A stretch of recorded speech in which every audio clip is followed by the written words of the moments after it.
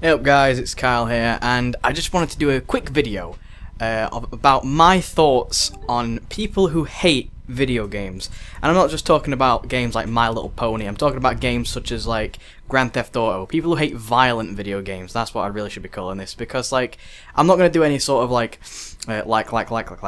not going to do a sort of edit, you know, altogether like other people do. But I wanted to get this out there because I've been watching some like documentaries recently, and I don't usually watch documentaries, but this one was fucking... If you can hear that MSN, I really do apologise. I'm going to uninstall this piece of shit. So yeah, people who hate violent video games, like the activists who are against it. Right, let me just think about this. So even before electricity was invented, there was violence and aggression. Because if you even look in the like animal kingdom, there's violence and aggression. If you look at ants will fight each other over food. Now that is just typical aggression. Now I'm not going to get too deep into it about all this other stuff, like, you know, that's going to get boring. We're talking about games here, because I'm a gamer, you're a gamer, we talk about games. So let's just talk about Grand Theft Auto. I can be a violent person at times, but that's just who I am. That's how I was born.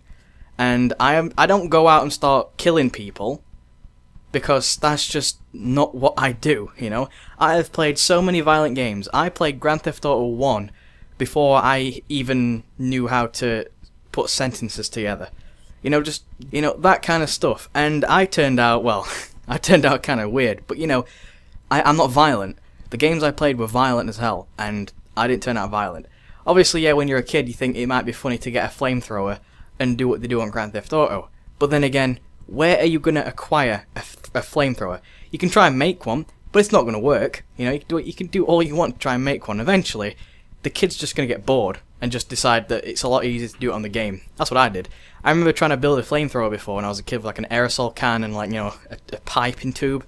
It really didn't work out. So, I was like, you know what? I might as well just play the game, because there I would pick one up and play with it rather than trying to make one myself, and it's just too much hassle for like everyone to, you know, deal with. So yeah, all those people who are against it like crazy, it's just ridiculous actually if you think about it, because films were around before games, and films have always had violence in them, even like the black and white ones.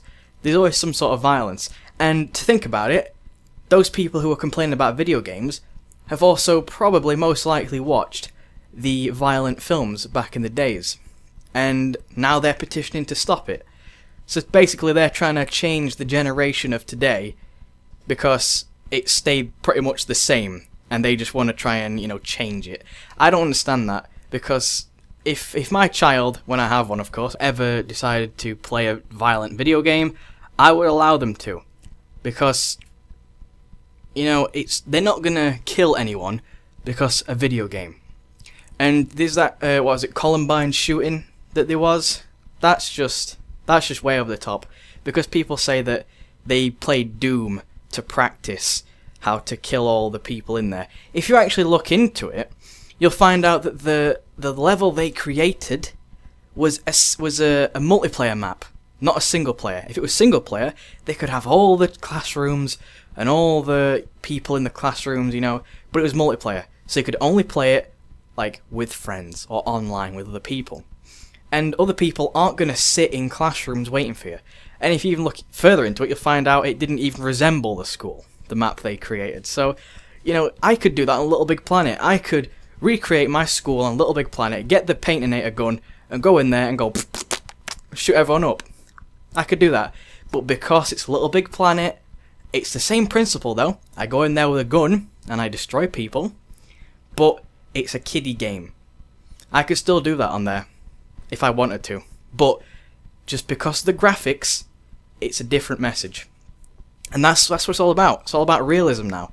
If I created a game where ponies killed each other, but they didn't really kill each other, they sort of brushed past each other, and the other pony like dissolved, that wouldn't be violent. That would be considered, you know, normal game.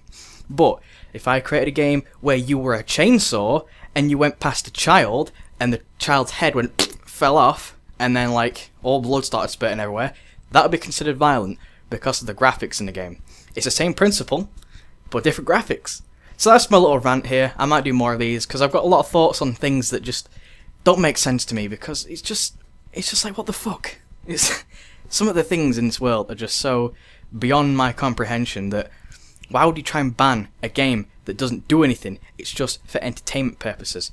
And I might research into a lot more things because sometimes I don't know things. If you have any opinion on this, please leave it in the comment below, because I'd like to hear your opinions on what you think about violent activists. Let's say violent video game activists, because it's just crazy. Like what people think of nowadays.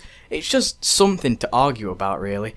That's all they want. People just want an argument. People want to fight. And see, the thing is, now I think about it, they are creating drama. And they are creating, like, protests. Like, they are protesting against the violent games. No matter what you do, there will always exist violent games. And I understand that Rape Play, that video game Rape Play, that was a bit excessive. I will admit that was a bit excessive.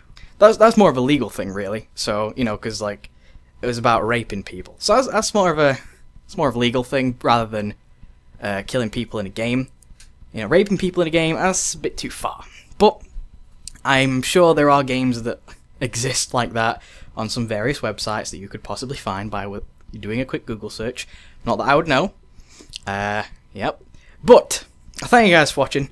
Please leave your opinions in the comments below. I may do more of these depending on some subjects I can find. If you want me to discuss a subject that you might have an opinion on and maybe I get interested in it, I'm not sure. Video game related, of course, because real life related doesn't really interest me. So leave your comments below and I'll see you guys later. Peace!